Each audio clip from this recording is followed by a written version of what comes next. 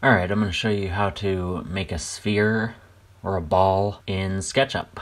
First, take the pen tool, draw a straight line, then grab the curve tool here.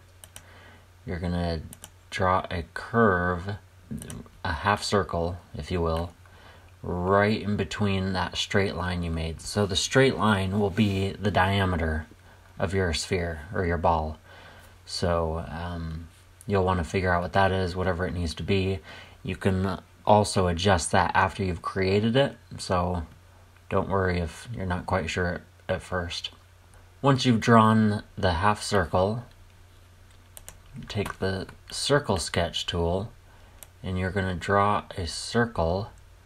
Size doesn't really matter, just about the same size as the half circle, or what it would be if it was a full circle.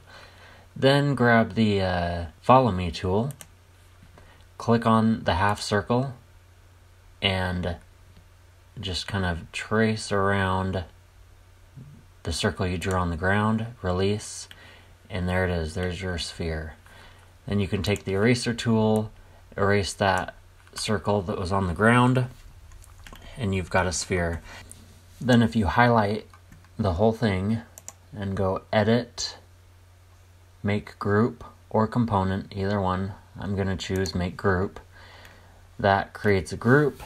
Then if you push S on the keyboard, you can actually adjust that to whatever size you need it to be.